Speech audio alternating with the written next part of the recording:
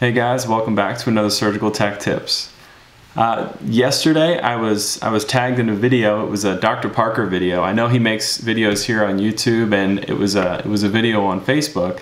And in the video he talked about specialties that you would like to go into, kind of like it was a video kind of like how to choose your specialty if you were a resident doctor, trying to find out what specialty you'd be interested in.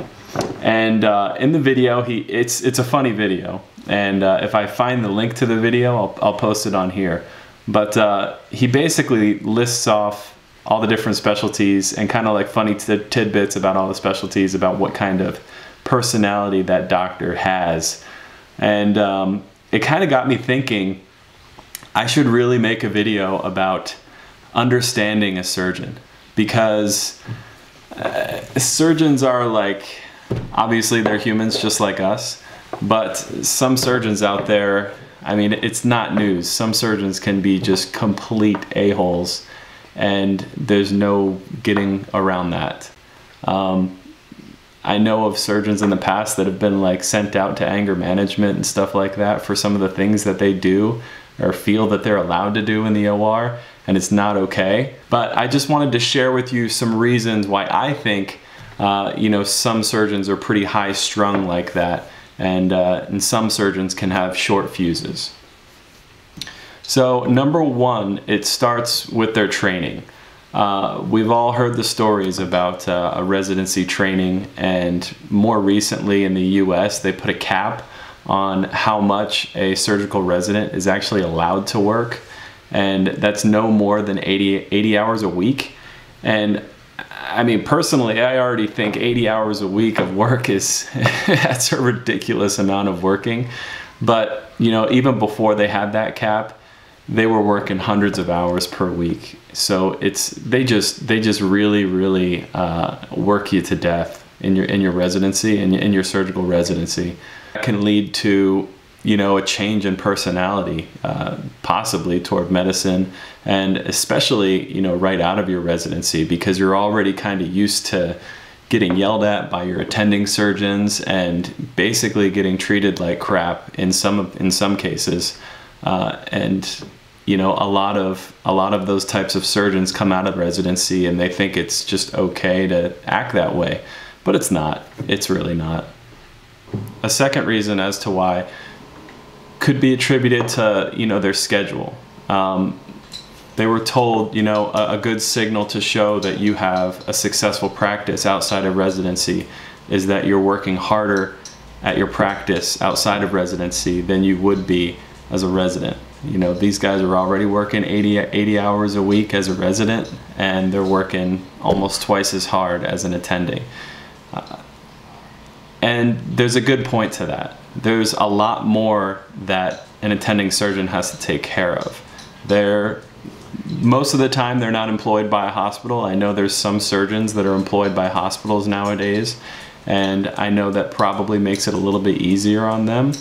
But if you're not a surgeon that's employed by a hospital, that means you own your own practice.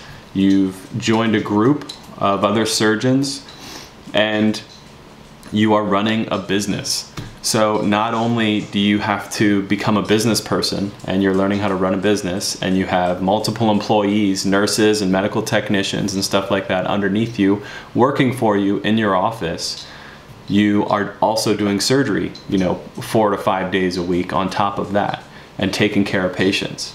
So there's a lot of added stresses that you don't really see in a residency that you do see outside in your general practice.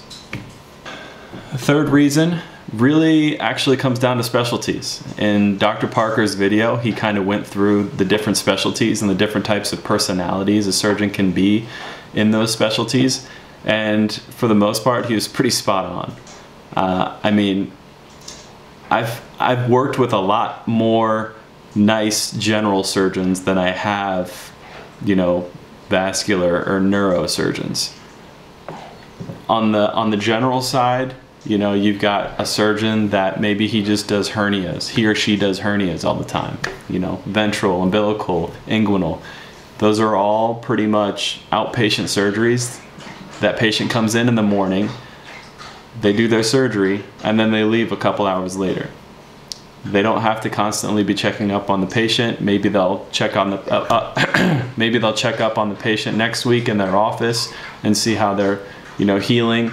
But other than that, it's not nearly as involved as, say, a heart patient and the things that a heart doctor has to do. Multiple days pre-op that they have to, possibly get the patient's labs up to speed to where they're even able to have surgery.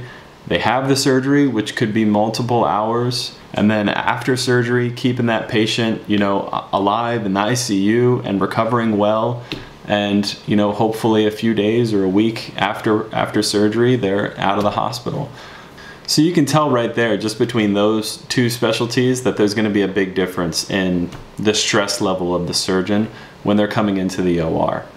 Now, I don't want to point any fingers, but majority of the time when you're working with like a neuro or a CV surgeon, that's why they're a little bit more high-strung and stressed as opposed to, like a general surgeon. Number 4, these surgeons are dealing with the families. As techs and nurses in the OR, we are in the OR majority of the time. We may see the patient's family right before we pick them up from pre-op and say hello and answer any questions they may have right then.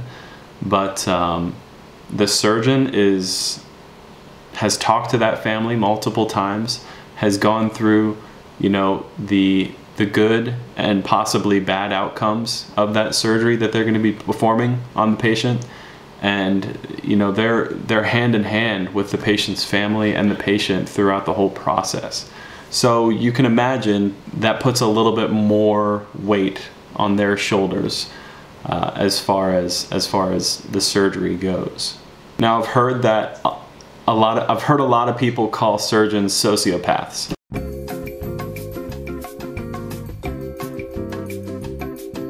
Because sometimes they may see surgeons as like emotionless. How are you able to perform surgery on someone and that someone passes away in the surgery, and then you're able to go on to the next case and do another surgery? How is that possible? Only sociopaths would be able to do that. Well, that's true and that's false. To be a surgeon, you have to be able to take a step back away from it. You have to be able to be emotional enough to, go up and hug the family and, talk it through with the family when a situation like death occurs. And you have to be able to distance yourself from that surgery to where it's not going to affect you mentally, so you can continue doing surgery for the rest of the day, because you do have multiple patients. So I wouldn't call them sociopaths, but they do have to have a little bit of that trait. So some of that may trickle down into how they act in the OR as well. Now, the 5th and final reason why surgeons may act like they do, it could just be some external things going on outside of work.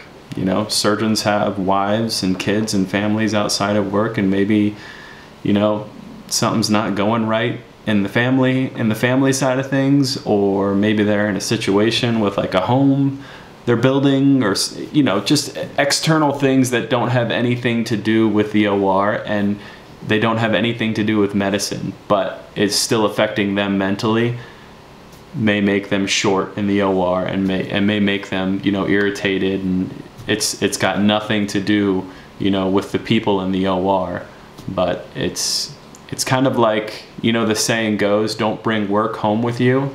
Well, they're bringing home to work in some of those circumstances. All right, now with all that being said, I just want to say that not all surgeons are bad. I work personally with some fantastic CV thoracic surgeons. They work a very high-strung and high-stress job, and I know being a surgeon is a lifestyle because of how much they dedicate their lives to work. And the guys that I work with are absolutely fun.